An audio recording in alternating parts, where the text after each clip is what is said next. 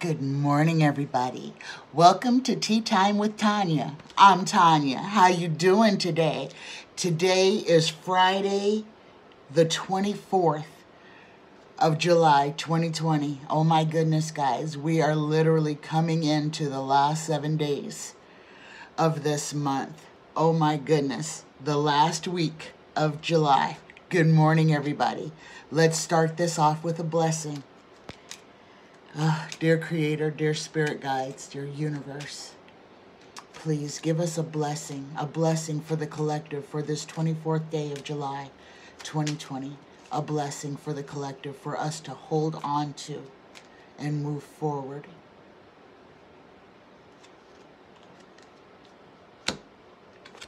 Oh my goodness, look at this tree. Look at this. This is beautiful. Heart in the center. This is a blessed heart. If you feel that something is missing, look within you. Oh, let me start that again. If you feel that something is missing, look within and you will find it. What is your heart saying? Your heart is the gateway to your soul, and your soul is the eternal you. Know that you are free, protected, and blessed. Oh my goodness. We've never got this blessing before, guys. A blessed heart. Let me read this again because I stumbled twice. If you feel that something is missing, look within and you will find it. What is your heart saying? Your heart is the gateway to your soul.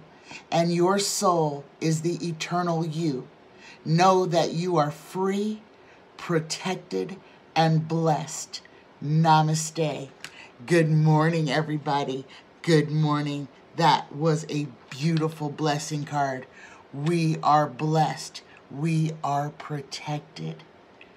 Oh my goodness. Good morning. Okay, guys. So today we're done with all the vice presidential picks. Next week we'll start pitting them one against the other until we get down to a final two. Okay? Today I have 3 questions. And I am so sorry I forgot who asked me to do the Kanye reading. I think it was Cornel C. I'm going to say it was Cornel C. So, Cornel C, I hope you asked me this question. So, this one is for you. This one is on Kanye, all things Kanye. We know that he had put in his hat to run for president. And shortly thereafter, he had a very public meltdown during one of his, I guess, rallies or speaking engagements, whatever you want to call it. I don't want to say anything bad about Kanye. Kanye has some mental and emotional issues that Kanye has never dealt with.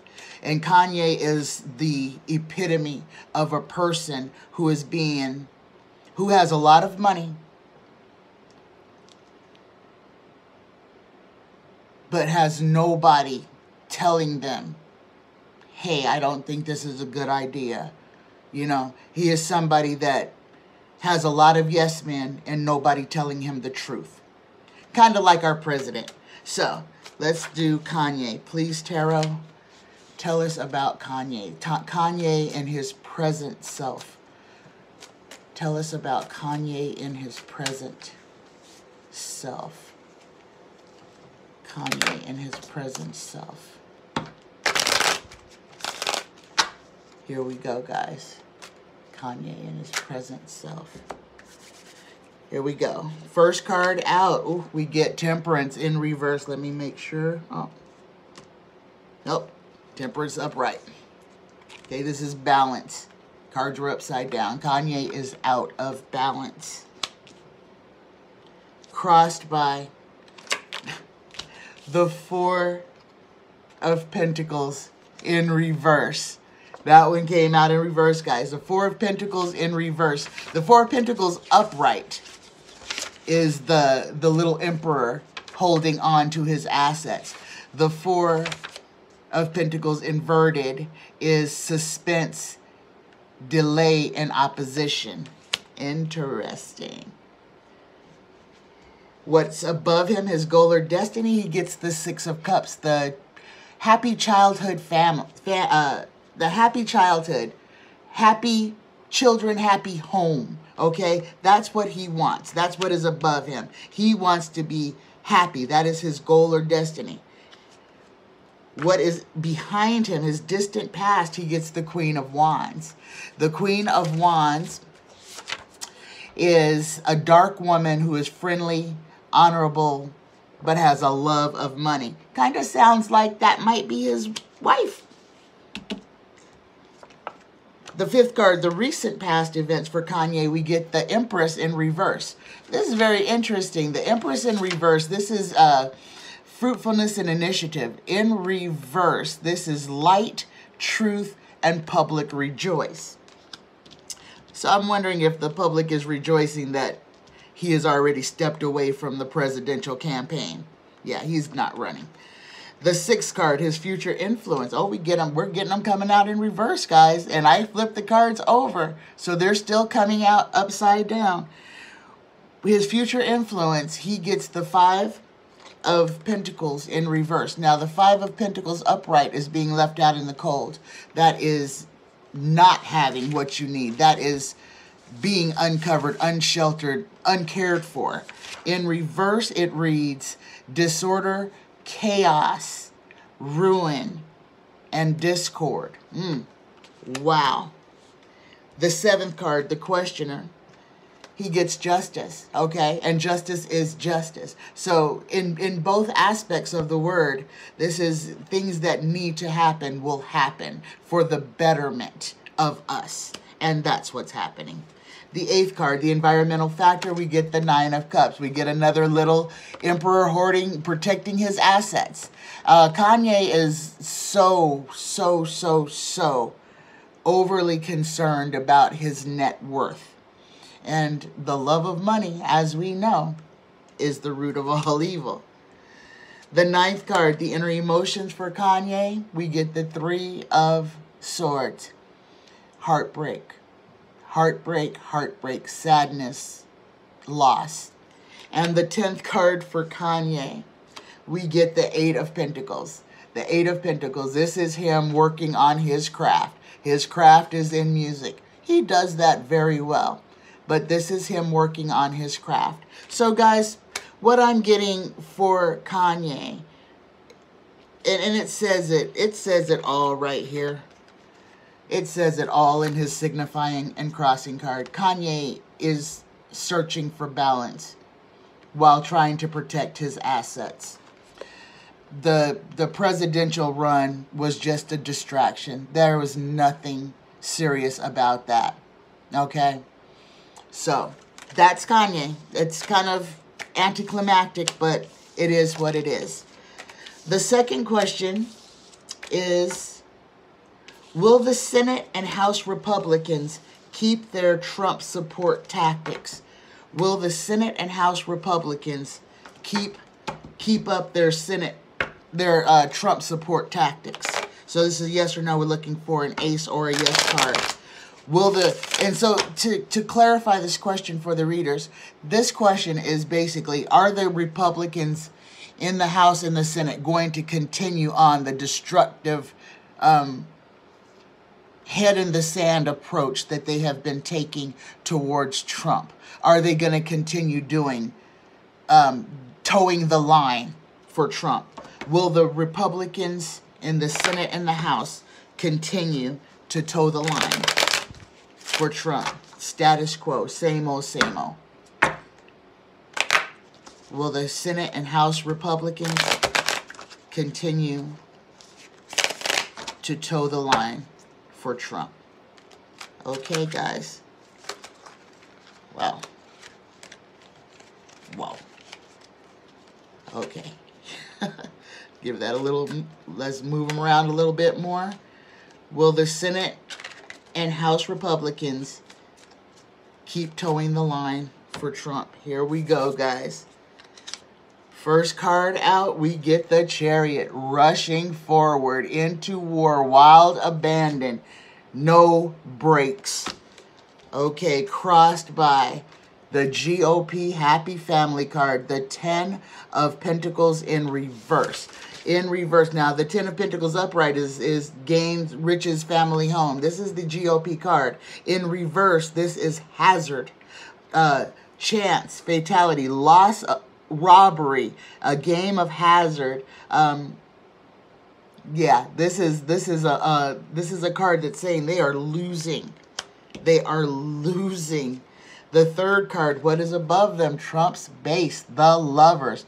They are, even as they see people abandoning the ship, they are going to continue. Look at this. This is Trump's base. These are the people who will never abandon him. This is their card, and that is the third card, the goal or destiny. That is what is above him. The fourth card, the distant past, we get the Magician. Okay, this loss of theft, abandonment, disaster. Okay, sickness is what stands out in this. But in reverse, this is mental illness or disgrace. Mental illness and disgrace. The fifth card, the recent past events, we get the 8 of Wands in reverse. This is things coming in quickly, happening quickly, information. And, you know, I said readings ago that we were going to have another whistleblower, and we have another whistleblower. So everything is coming out. The 8 of Wands in reverse is jealousy, internal dispute, and quarrels. So we're talking about Senate Republicans and House Republicans. And this is what it's saying, that they're quarreling, they're fighting, there's sickness, there is mistrust. Everybody's trying to keep it together for Trump's base, which they have become. The Republican Party is no more, guys. It is the Trump Party. There is not a Republican Party. The sixth card, the future influence, we get the Queen of Swords. The Queen of Swords. Now, this woman, let me read you the Queen of Swords. This is widowhood. This is the female sadness, embarrassment, okay? So, I have a feeling this is going to be, these are the female Republicans in the Senate and the House, and this is how they are feeling. They are feeling embarrassed. They are feeling, oh my gosh, embarrassment. They are feeling embarrassment for where they are. Some of them have hitched their fortunes and their demise to Donald Trump. The seventh card, the questioner. There's our big old yes. There's our big old yes. Great big old yes. Well, not the great big old yes. This is a yes. It's a second big yes. Wheel of Fortune, karma. But this card is saying that, yeah, they are going to continue down the road that they're on. The majority of the Republicans in the Senate and the House are not going to change course. They will stay united. They will fall united.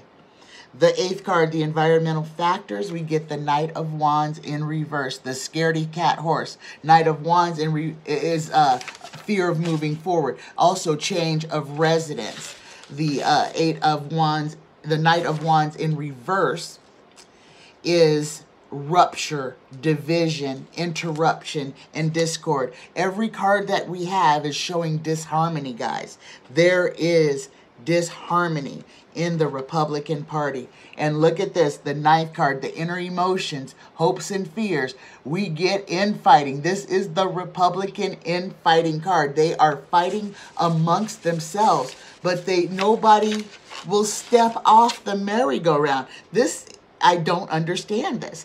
In reverse, this card is trickery, contradiction, litigation, and dispute. Okay? The 10th and final card, we get our second yes. There it is. So, Yes, yes, yes. The Senate Republicans are going to continue towing the line for Donald Trump. United they stand. United they will fall. Yes, they will. Yes, they will. Okay, guys. Last question in this reading is from Danielle R. Kind of, sort of, and kind of from me. And this one, because she asked specifically about New York City. But I'm going to ask this question just a little bit differently. And the question is, will Trump send his federal troops, his brown shirts, his little Nazi militia to democratic cities? When he attempts to send his militia to democratic cities, will those governors stop him? So, will the governors of democratic cities stop Trump from bringing in his federal brown shirt militia, his little SS troopers, his little stormtroopers? Will the Democratic governors stop Trump from bringing the federal militia to their cities and states? Will the Democratic governors be able to stop Trump from bringing his federal militia into their cities and states? There's the question, guys. Here we go. Here we go. Alrighty. First card out. Make sure we're not upside down, upside down, upside down. Yep, 90% of them are upside down. So, look at that. We get the victory card. That's a yes. That's a yes. The question was, will the Democratic governors be able to stop Trump from sending those,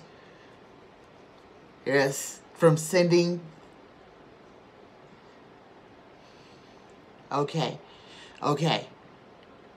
So, let me explain what my spirits just told me.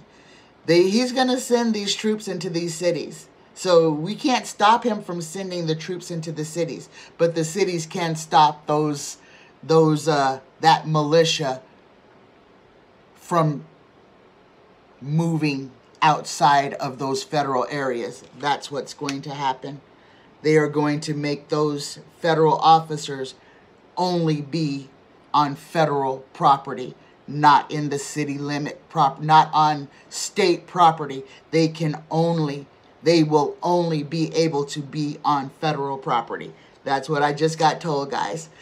Second card, crossing card, we get the last judgment. The last judgment reads, change of position, renewal, or outcome. So this is the change, guys, okay? So what my spirits just told me is that, yes, Trump is going to send these troops into those cities and states. And those governors are going to enforce that they can only be on federal property. They cannot leave that federal property. Okay, third card, what's above? We get the Seven of Pentacles, waiting for the harvest to come in, waiting for things to mature. Okay, my spirit guides are in my right ear. The fourth card, the distant past, this is all coming. This is about secret meetings. This is Trump's flailing,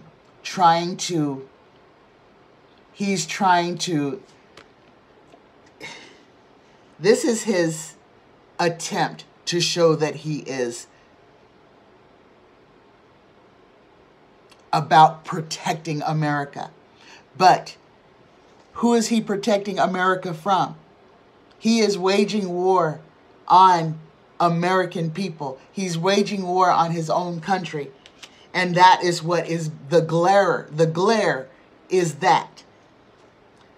And here it is. There's our big yes. The governors will stop him. Yes, yes, yes. So we've gotten two. The very first card, we got victory. Those governors are going to attempt to stop him. And The recent past, the 5th card, we get our second yes. Huge yes. We get in the future influence. These are the Democratic governors. They will show strength against opposition. They will stand together, united, and they will not be moved. The 7th card, we get the 3 of Wands, waiting for their ship to come in. This is commerce, trade over the water, but this is opportunity, and they are waiting. Yes, they are preparing. That's the word. They are preparing for what Trump is attempting to do. The 8th card, the environmental factors, his Trump's influence on other people, we get the 5 of Swords in reverse. This is picking up the pieces after a loss, okay? And in reverse, the 5 of Swords reads destruction, degradation, destruction, loss, dishonor, and the same in reverse, including burial. The 9th card, the inner emotions, hopes, and fears, we get the Queen of Pentacles in reverse. And the Queen of Pentacles in reverse is evil, fear, suspicion, and mistrust. And this is why the fear, suspicion, and mistrust is exactly why the governors are standing up to this, because of nobody knows what Trump's true motives are. Right now, it is just to harm people, to hurt people. And that's what bullies do. Bullies like to see people hurt. People hurting. People right now, and I know I read on it before, and we got this answer. The Senate is going to allow the protections for people to expire. Okay? Our government is working against us. Our government is not working for our betterment. They are rogue. They have gone rogue. They are lining their pockets with taxpayer money, and they are harming American citizens. And the final card in this draw, again, we get the Queen of Pentacles. I'm sorry, the Queen of Wands. The Queen of Wands is a dark woman, friendly, honorable, love of money. But this right here, this card right here, this is Nancy Pelosi. And I know it's kind of, we already got our yes for this reading. But Nancy, I know what all of you are saying. She hasn't done anything. Why aren't we in a second impeachment by now? There is an undercurrent working, and Nancy Pelosi is working fervently behind the scenes. We will not be disappointed when we find out what they are doing to try to help us. We will understand what has been going on. Okay. So, okay, guys, I know that was kind of weird, but for the last question, the answer is yes. Those governors are going to be able to stop Trump's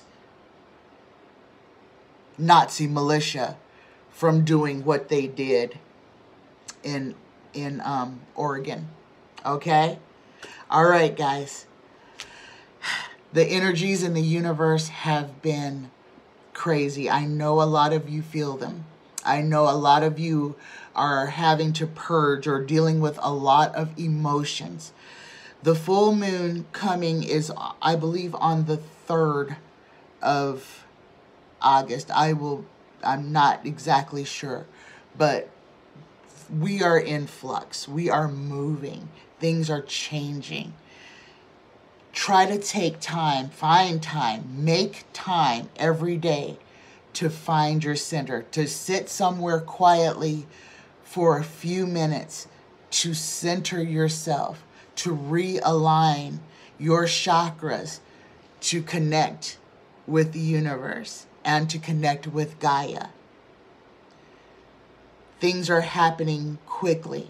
Emotions, this is a very emotional upheaval, and we're dealing with a lot of childhood hurts, a lot of love issues, familial ties are being brought up to the surface. Mother-child relationship, father-child relationship, siblings, siblings, just familial relationships are being brought up. Please acknowledge those feelings, examine them, and then let them go. They are being brought up for you to acknowledge that they happened, but now it's time to let the pain, to let the hurt go, okay? I love you. I love you. I love you. Have a fantastic day, guys. Happy Friday. Bye-bye. Oh, please like, share, and subscribe. I love you. I love you. I love you. I love you. Have a wonderful day. Bye.